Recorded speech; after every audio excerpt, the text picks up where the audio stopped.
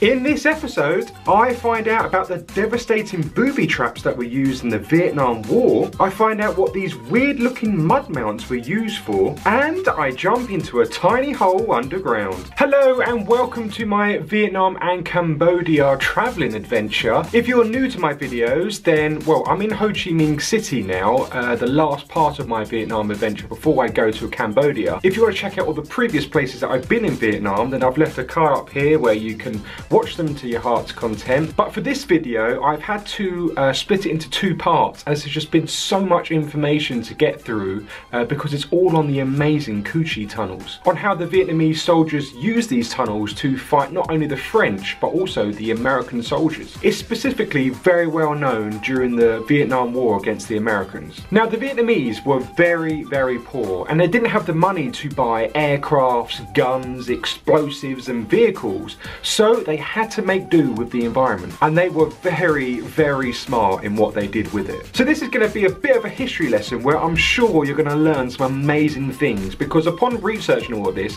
I learned a lot of stuff, and I'm still like blown away by how they pretty much won the war. Anyway, let's get to the learning. Hello and welcome to day 9. Now, we've had quite the history day today, so there's lots to go through, so let's just get on with it. We woke up early and made it to our first destination, which was the amazing Cu Chi tunnels, where we got to see and learn all sorts of incredible things. When walking around the Cu Chi tunnel area, you'll come across numerous bomb crater sites where huge B-52 bombers from the Americans would obliterate the ground, which eventually, towards the end of the Vietnam War, would have mostly wiped out the whole tunnel system. To see these up close and personal, and just to see how huge they are, really is an eye-opener. There were a huge array of different traps used. It's actually quite scary. When the GI coming, step on. Look at it. 1, 2, 3.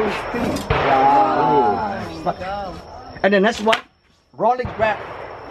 You know when you falling down right in the middle, or you get wounded like a hamburger. That's what GI name hamburger grab. Look like window wing. Yeah. And here the next one, folding chair. Folding chair work like the crocodile jaw. See? And here, fish grab. Fish grab. Yeah, fish. Actually, the real name, fish hook grab. See shot grab. And right here. Yeah. This one. Door shut. Why? Why the door shut? It'd be above the other side of the door, so when they open That's it, right, go yeah. bam in the face. And hanging behind. Yeah. Let go. Falling down. You know, let me explain to you how this works. You see, when the GI just put the first step into the entrance and falling down automatically, and of course the first 3 acts GI only do, he put the hands up And the window trap with his rifle, but swing off here. Yeah. Oh, no more making babies. No.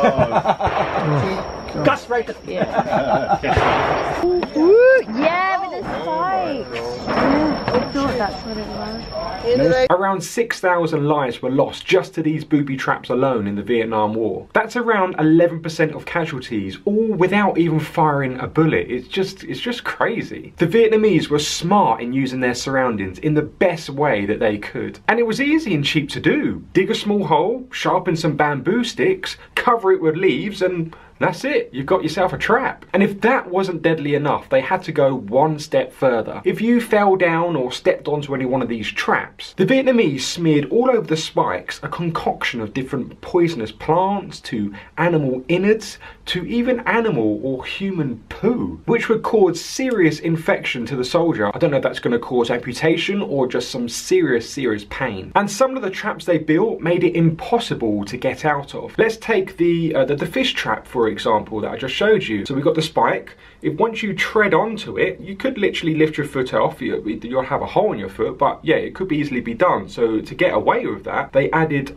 spikes going down onto it. So let's just say this is your leg on the spike. So to prevent yourself from lifting your leg up and escaping, they added spikes going all the way down diagonally. So let's say you lift yourself up, And these spikes are going to go more and more deeper, so there's no way of you getting yourself out without some help from your fellow soldiers, for which they would have to dig the whole trap out with you still stuck in it, carry you to the helicopter and get you whisked away while you try and get it surgically removed. It was unbearable. They must have been just so scared. But hey, while we're at it, let's not stop there. Let's add snake pits to their list of traps. And yes, they did do that. You fall into the trap and you get bitten by a very venomous snake where you're pretty much going to die in a few minutes. It was that bad. But if that wasn't even more bad enough, the Vietnamese carried snakes in their backpack. But why, do I hear you ask? Well, not for them throwing snakes. No, I don't think they did that anyway. But what they used it for was, in case their backpack was ever searched by an American soldier,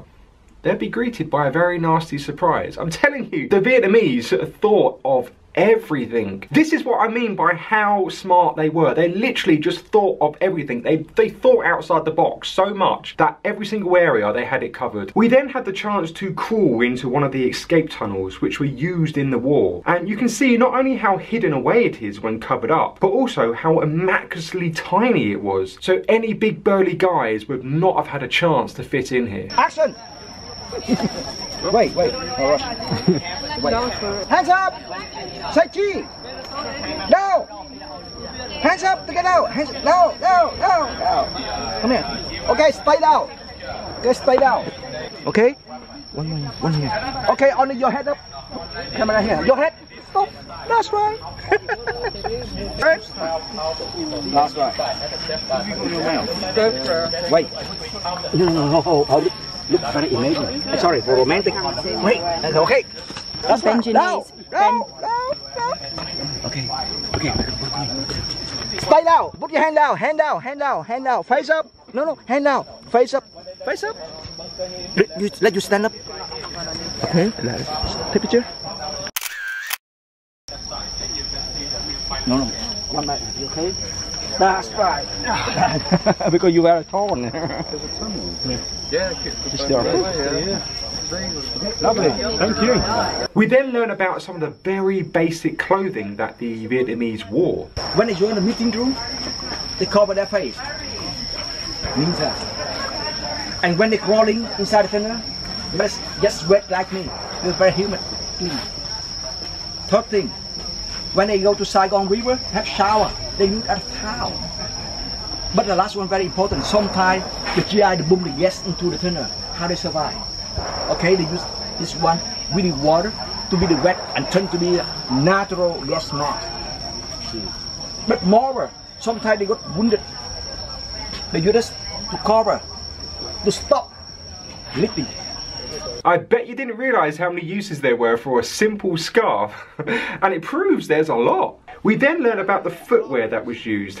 There's no big heavy boots here, they were too expensive, so these sexy sandals were used instead. They're very cheap to make and produce, simply made out of old bike or car tyres, but also quick to repair, and there's no shortage of materials because, little known fact, rubber is grown on trees. I didn't even know that, and Vietnam grew thousands and thousands of rubber trees. They were actually like in the top 5 of exporters in the world at that time. I don't know what they are now, but yeah, so they were never short of rubber. The sandals were also very practical. You see, they're very easy and quick to put on, but with no detriment to the foot when walking, because they were so thick and literally could last years. And they're surprisingly quite comfortable too. You can walk, you can run, you can grip, you can climb, you can even swim in them without them falling off. Secondly, rubber sandals are actually quite practical for jungle use, because one of the main problems with a tropical jungle is water and humidity. Because if you're operating in boggy terrain, scavenging in tunnels and making frequent water crossings, then whatever you do, your feet are going to get rather wet. And if you're wearing sandals, then at least your feet have a chance to dry out. And having permanently wet feet is very bad news for a soldier. Also, leather boots rot extremely quickly, so the common disease trench foot was never really an issue. Well, not to my knowledge anyway. Also, another clever fact for you, the Vietnamese soldiers wore their sandals backwards backwards. Why the hell would they do that, I hear you ask? It's very simple and very clever, as I keep saying. They wore them backwards in case the American soldiers were following their footprints, which obviously would follow them in completely the opposite direction. So clever. Oh, so clever. So simple, but yet again, genius. Oh, and they were made for adults and children as well. Ah, how cute. You could also buy the sandals here as well, but I don't know, they're not really my type. I'm going to leave the video on something even more fascinating to hear, and yet once again I'm going to repeat myself, even more intelligent ideas from the Vietnamese. You see, everywhere you walk across the Cu Chi tunnels, you keep coming across these huge mud mounts on the ground. These are a very ingenious way the Vietnamese came up with on how to breathe underground. You see, they built these to look like termite mounts to lure the American soldiers away. Also, furthermore, they shoved large bamboo sticks into these which penetrated deep underground to provide air circulation which enabled them to breathe. And if that wasn't clever enough, American soldiers began using German shepherd dogs, trained to use their keen sense of smell to find and locate the Vietnamese. However, they were unsuccessful because the Vietnamese covered these mounts and the bamboo sticks with chili powder and black pepper and all sorts of other ingredients to make the dogs not be able to pick up their scent, and would make them stop smelling the area because, well, if you're sniffing chili powder up, it's going to make anyone run a mile. So really simple things, but really effective. Or to go one step even more cleverer, the Vietnamese would cover these mounts with stolen belongings from the American soldiers. Things such as soap, bits of uniform, any other kind of personal belongings, which would confuse the dogs when smelling the area because they'd be thinking, well, this is a friendly here, this isn't a Vietnamese soldier, so they'd just simply move away.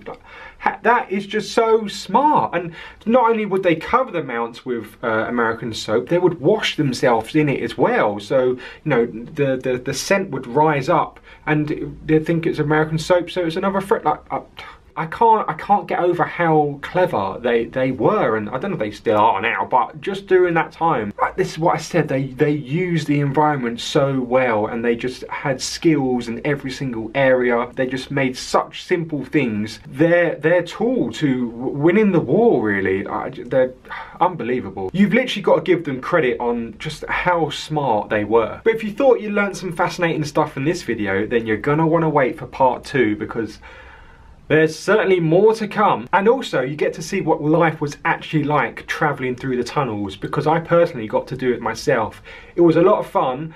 But yeah, just wait for the video. But thank you for watching part 1. Hopefully you did like it. I put a lot of effort into this video, as well as a hell of a lot of research I did for it as well. If you did like it, then please just show us some love, either commenting down below or liking the video, or even subscribing to keep up with the rest of my traveling adventure.